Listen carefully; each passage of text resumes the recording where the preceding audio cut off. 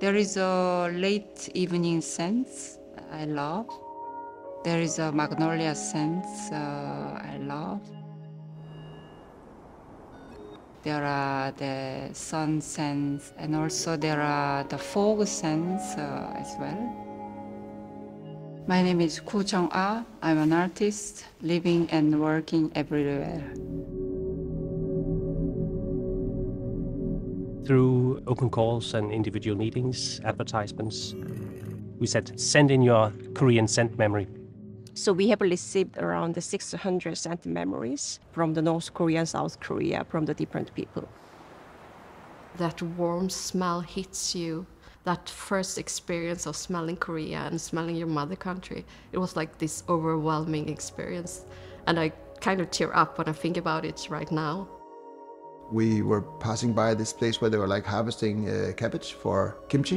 And you had this kind of sense of this earthy sense. You know, the smell of a little bit of diesel and different things like mixed together when you were like doing this kind of harvest process. There was a lot of people in the fields.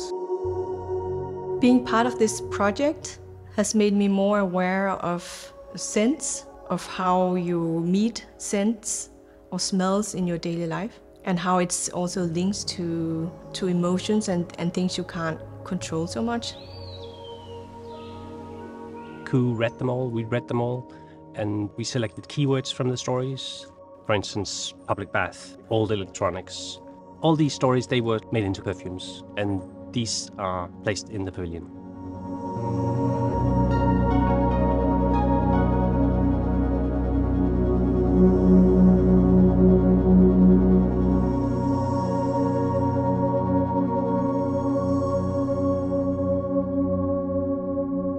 They are dispersed in the space on shelves, on these small ceramic balls high up in the space. You won't necessarily come close to them. Scent you can't see, it's invisible. So the space is very minimal, but scent is everywhere. This is steamed rice scent, which Koreans always eat rice every day. And then also I was just so amazed how perfumer exactly presented steamed rice.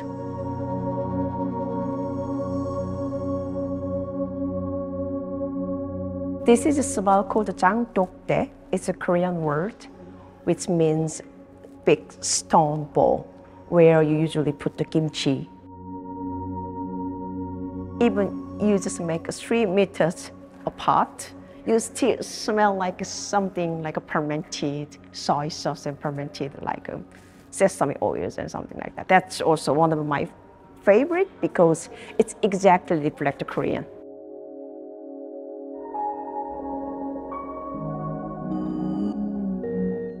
Most of the scent memories are very emotional, very precise.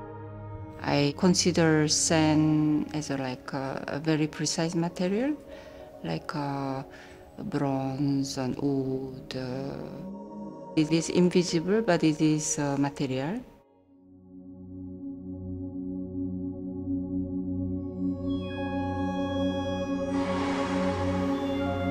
In the pavilion, there is a figure, Us.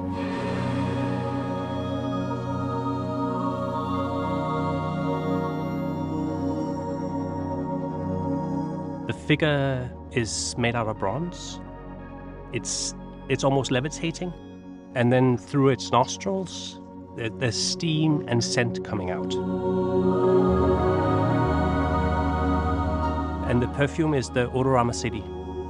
That's the ODORAMA City's scent. A perfume that sums up modern Korean history.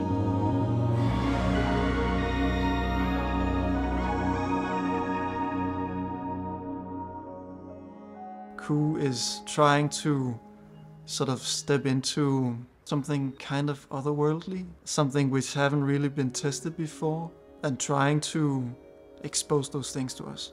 So I think there's a generosity that I really appreciate, but also definitely a very subtle and beautiful aesthetic. There are 2 sculptures, 2 Möbius rings.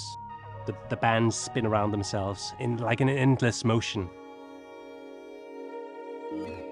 So the symbols that are used in the floor, in the Möbius, are sort of like eternal symbols. They loop into each other.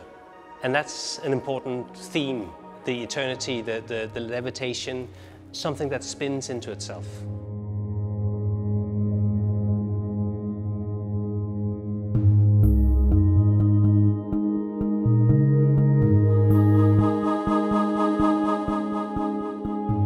KOO often works with lightness, with endlessness in many of their projects.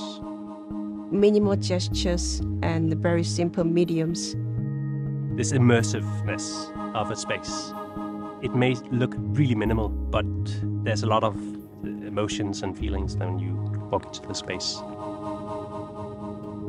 Our extended nations, our borderless creativity. It is very important for me to have done this project.